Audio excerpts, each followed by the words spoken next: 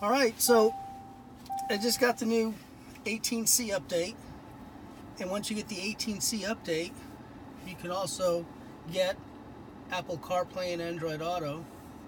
So if I go into my settings, all settings,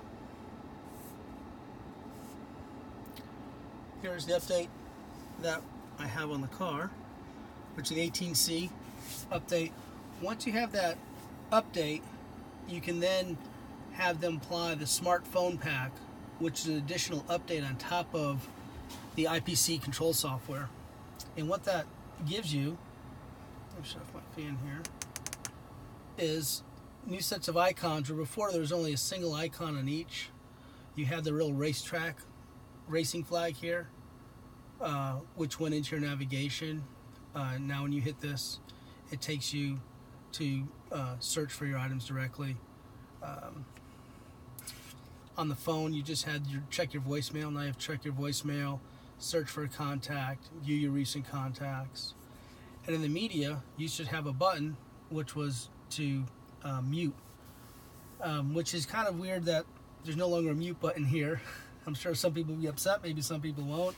But now you can change your mode from here, which you can always do from your steering wheel. Search as well as list your stations. But the thing I'm sure people are really interested in on this one are these two things here, are Apple CarPlay and Android Auto. So I have an Apple phone here.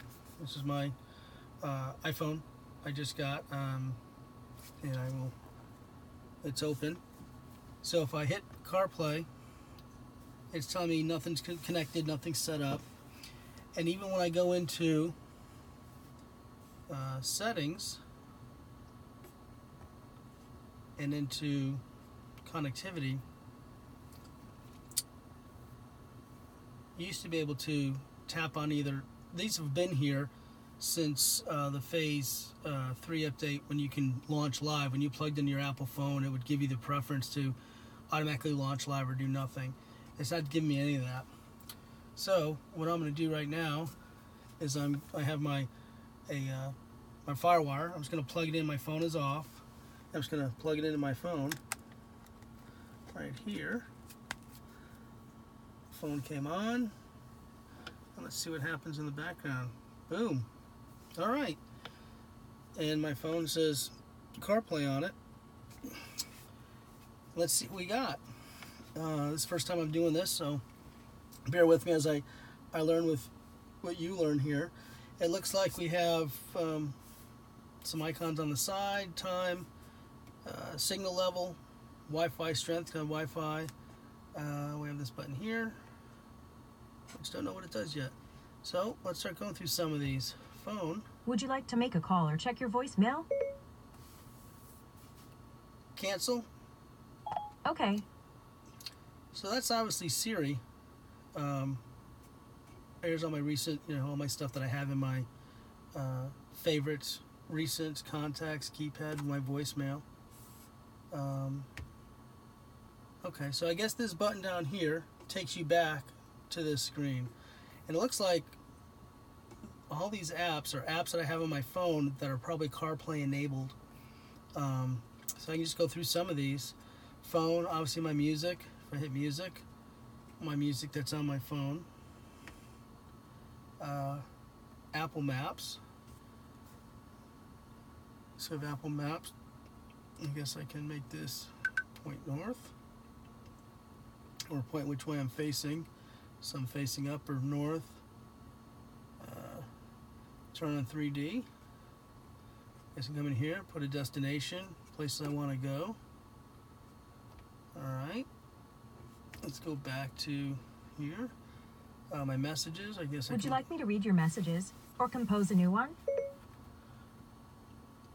New message. Who do you want to send it to? My wife.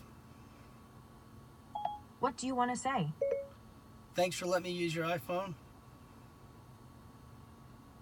Your message to Callie Pettini says, thanks for letting me use your iPhone. Ready to send it? Send it. Okay, it's sent.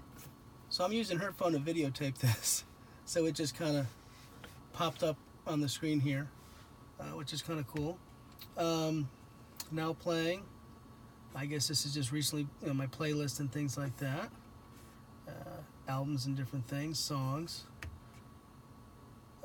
Jaguar, let's hit that. Takes me back to Jaguar. Okay, interesting.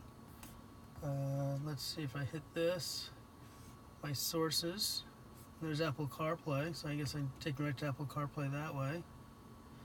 And this is what's on my phone right now. I can go back and go right to Apple CarPlay. All right. My podcasts, audiobooks, Amazon Music, AppBat. I guess I had AppBat was something I got for free from T-Mobile. I guess it's still on here, so I guess that's car enabled. Google Maps. See how that different from Apple Maps? Looks a little bit different. Shows the same type of stuff. I can zoom in. Alright, zoom out. Pretty cool. Go back. And it looks like this here is showing my favorites. So whatever I click, the last three things are showing up here. iHeartRadio, which is a list of local radio stations and stuff across the country. Pandora, I got Pandora Pro. That was a freebie T-Mobile gave all T-Mobile customers a couple weeks ago. 1 year free subscription to Pandora. Used it a couple times. SiriusXM, my online app. I have it in the car. Not sure I'd use it here. I guess I could use it here so I don't have to go into my app, but it would stream through my phone, so which would make more sense, I guess, to just stream it through the car. Spotify. Zoom is like an app for conferencing. WhatsApp.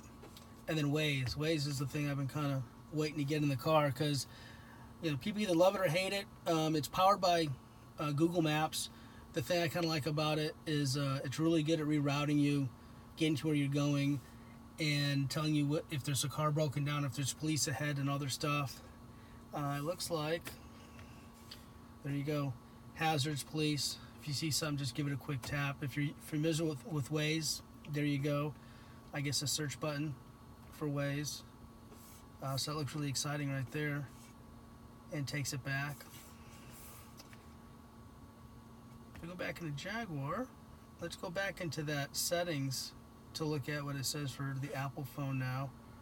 All settings, connectivity.